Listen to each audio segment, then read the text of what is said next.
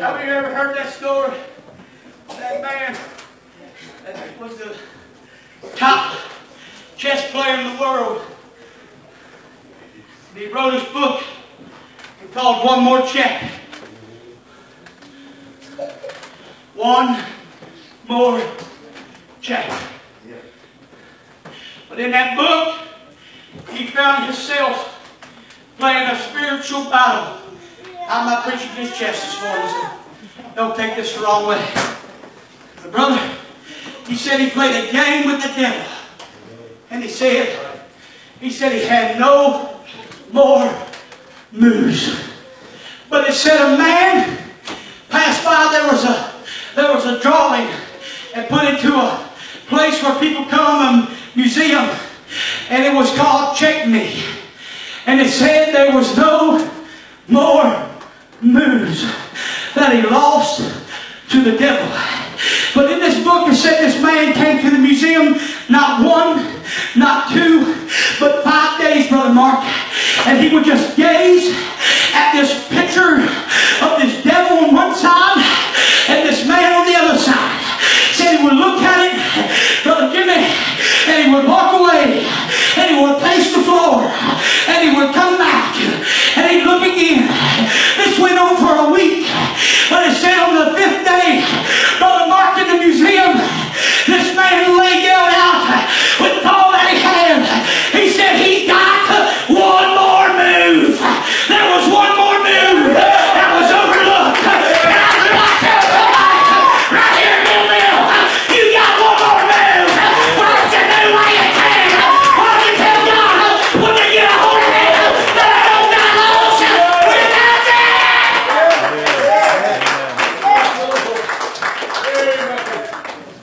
I know this is a strong preaching.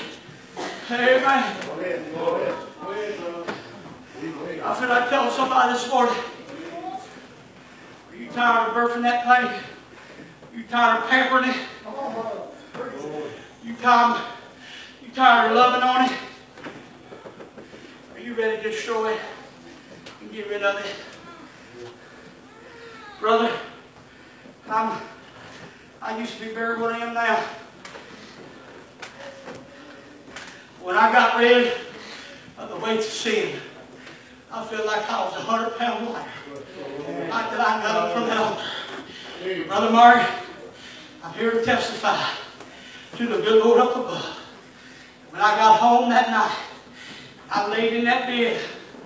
Brother, I began to hear the cries of the enemy. I began to hear the booze start crying out. I began to hear the drugs start crying out. I began to hear the waves of sin start crying out. But brother, when I started hearing that cry, I started saying this, in the name of Jesus. I said, in the name of Jesus. There's something about the name of Jesus. I said, every enemy shall flee. Every demon I'm experiencing have to let go. Every chains of hell have to let go. I said, when the blood of God, there's something about the name of Jesus. And you are sitting here looking at me this morning, but you ain't called out to the name of Jesus. But if you call his name, he will answer you. And a commentator, and you'll make the case and get you down. I'm going to lift your hands this morning all across this house. Give the Lord some praise.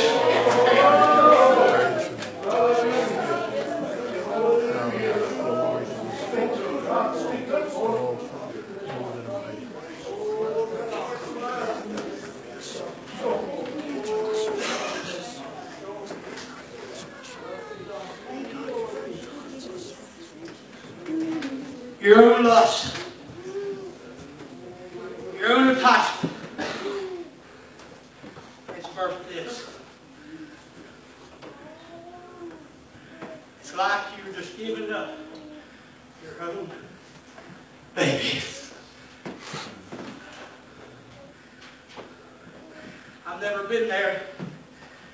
I've never had any children taken from me. And I see many hospital, give birth,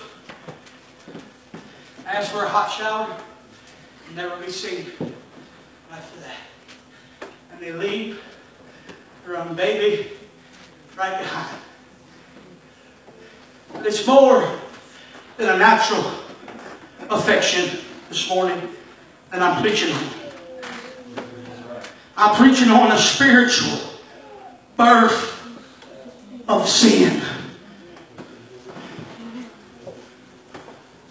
And I feel like telling somebody, if you don't shake yourself and wake yourself up, my God, what story will we hear about a tragedy? A tragedy. Oh, you're trying to scare me, Brother CJ. No, I'm preaching with the same burden that I preached 4 years ago down in Mississippi in an old tent meeting with sawdust on the floors and folding chairs. Brother Mark, I preached a simple message on watch your step. And 4 young people said all the way in the back of that tent meeting. And Brother Jeff, they made fun of me because I'm loud. I sweat like a pig. I give it all. I give the devil everything I have. I'm going to give God everything I got. Amen. But I got to tell you, they made fun of me. They mocked the Holy Spirit. And when I was giving the altar call, like I'm getting ready to give here in a minute, amen, they exit the tent. And I yelled with everything in me, please don't leave, watch your step. They took it as a joke. They took it as I got time. We left that tent service I left over here for. Not even 4 miles from the tent. Rolled up on flashing lights. Preacher said, hey, let's go be nosy, see what went on. That's just like those Christian people. Amen. Out of the car we went. Walking up through there. Amen. I remember that old Mississippi trooper walked up to him. Knew him. He said, oh, Pastor Doc. He said, 27 years on the police force. Never seen one this bad. He said, when I came upon it, he said, the 3 men was dead on arrival. He said, the girl's head was hanging out the windshield. He said, I busted the glass to see if she had a pulse. And said, she looked at me. And she said, please watch your step. Hallelujah. And caught her last breath. My God, I dropped to my knees right there on the interstate. And I said, sweet Lamb of God, I'm alone. Lord, did you have mercy? Well, I come to tell you, it ain't no game. Playing with the Lord this morning. It ain't no game. You got to get it for yourself. And you got to stand here and hold it as loud. Hallelujah. Praise God. Hallelujah. Glory to God. I'm dealing with a preacher right now. You hear me right now? I'm going to close it. Try and close. I'm dealing with a Baptist preacher in my hospital on a psychiatric floor. I go see him every day. Brother Mark, he's out of his mind. The other day he looked across the table with tears coming down his cheeks. He said, you don't believe exactly like I believe through our conversations. He said, but you do believe in the same God that I believe in. He believes once saved, always saved. I don't believe that. Sorry if you're here this morning. You come and confess your sins at 12 and now you're still a sinner, you're still a sinner. We ain't going there tonight, this morning. That's the word of God. I'll show you after church. He said, brother, he said, when I resigned my church, he resigned his church due to church members fighting against him and not working with him. He resigned his church. When he walked out the doors of that chapel, he said he uttered these words to himself and God. God, leave me alone. And church, with tears in my eyes this morning, he cannot get in touch with God because he asked God to leave him alone. And this morning I can take you to Berkeley Medical Center and let you see a man that once knew the Word of God and don't have a mind of a 13-year-old now. But he asked God to leave him alone. You better watch what you're asking God for. You hear me? You better, I feel the Holy Ghost. You better ask, you better think twice. If you tell God not now, who said it ain't now, it may never be never. How come I'm telling you? He said, I asked him to leave me alone. And he said in his word, he said that he wouldn't answer any prayer that we have asked him. And I believe he answered that prayer. And this morning, he said, would you pray for me? And Brother Mark, I prayed for him and began to speak in heavenly language. And he feels nothing. What is that? He's bursted. And now he's a nurse. And now he's growing. And I read in the Bible, where 2 or 3 are gathered in my name, I shall be in the midst. Amen. Yes. Brother Jimmy, I may be 30 years old and crazy, but I'm asking God to give me so much of the Holy Ghost that one morning I'll get a breakthrough on the behavioral health unit, and that man begins to cry out to a God, and he hears him another time. Why? Because he said in his word, there's nothing impossible for me. Amen. But he has got to want it. That's where I'm at this morning.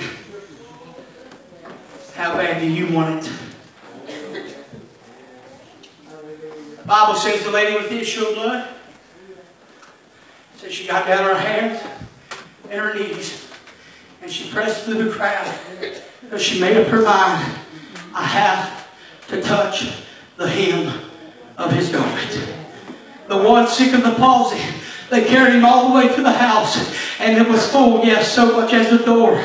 And they could have said, tonight is not your night. We'll bring you back another night. No. That ain't what the Bible says. It said that they laid him down, they tore off the roof, and they lowered him down in the midst. And Jesus said, thy faith, thy sins have been forgiven. But they said there was a certain scribes off to the side and began to reason in their heart. And Jesus said, why do you sit here and reason? Ought it be easier for me to say thy sins be forgiven, or hey, arise, take up thy bed and walk. My God, you're worried about what others think. You just got to get to him. If you got to crawl through, if you got to run down, if you got to walk through those shoes, but you got to get to him. You're here this morning.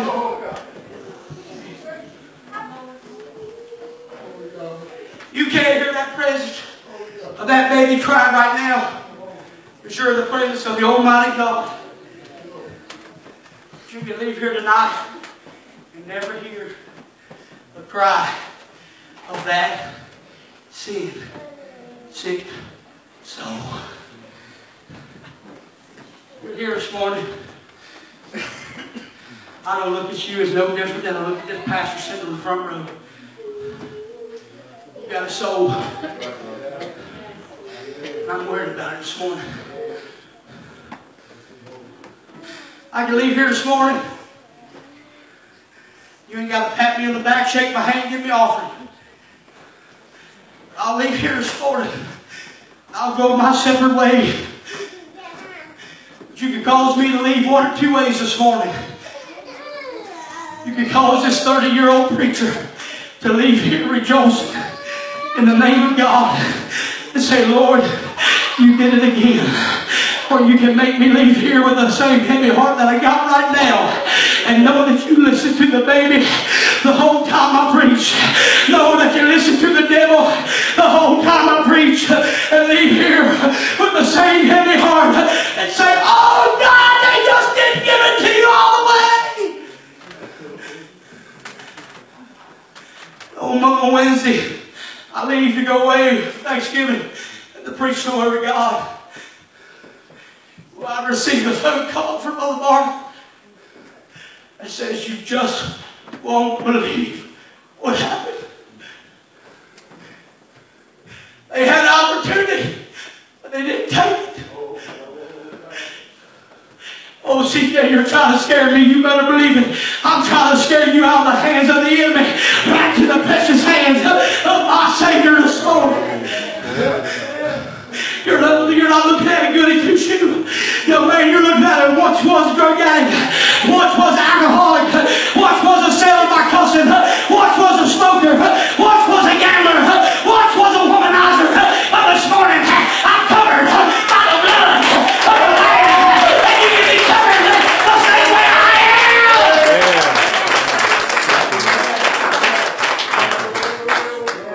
I got a lot of young preachers.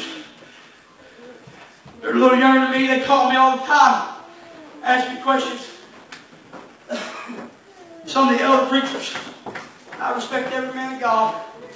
Some of them haven't had to fight, but we have to fight the year 2017. Right. Some of them don't know what social media is. They can't preach on it. They just know the Old Testament from the back of their hand. That's great. One thing God gave me the ability is to share my testimony to young men and women that have fought the same devil I fought. Amen. But I can look right in their eyes and say, I've been there where you're at. Amen. Thank God for the preachers, they never did it. But thank God for a merciful God that saved us preachers that once did it. But now we got a testimony to tell others, you can make it. Yes. Amen.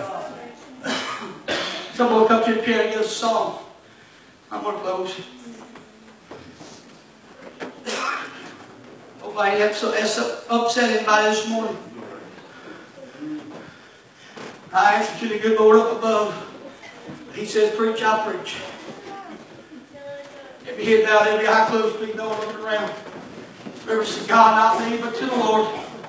I don't want you to worry about the one sitting beside you, the one behind you, the one in front of you. I don't want you to worry about mom, dad, brother, sister. I want you to worry about yourself this morning. I want you to ask yourself this question. Am I ready? Am I ready, Lord, if you come today? Or Lord, have I birthed a spiritual child? Spiritual baby. Have I allowed the wrong lust, the wrong enticement, birth this sin? God, if I don't get it destroyed, Lord, it will destroy me. I love you this morning. Some of you I don't even know. But whoever you are, I can tell you right now, Brother Mark, Sister Janet, some of my old youth who are here, they know how Brother CJ is. Sister West used to be my bus driver. There's some people right in here that really knows me. I may not know you from Adam, but I can come back here and wrap my arm around you and look you right now and tell you I love you. And so does that man by the name of Jesus. This is how I'm going to do the altar call this morning. Pray, church. If you're saved, sanctified, filled with the Holy Ghost, I want you praying like you never prayed before. Because I feel like I'm up against, I feel heaviness. I feel heaviness. And I need a breakthrough this morning. Right here at this altar call. Young and old in this house. I'm not going to ask you to wave your hand. I'm not going to ask you to throw your hands and say, here I am. I'm not going to ask you to stand your feet till we all come. If you're here in this house this morning and you need God to destroy some yokes of sin, some things that got you bound, if you need salvation for the first time, if you need just to ask God for forgiveness, whatever it may be, I want you to get up out of your seat right now and run to these altars, walk to these altars, hit your knees and say, God, here I am. I got somebody that break the ice with Brother CJ. Say, here I am. I'm coming. I need help. Is there somebody? Somebody will ring, guys. Thank you. Thank you. Thank you. Thank you. Is there anybody else? They're moving. Thank you. Is there anybody else? Hey, thank you, brother. Is there anybody else?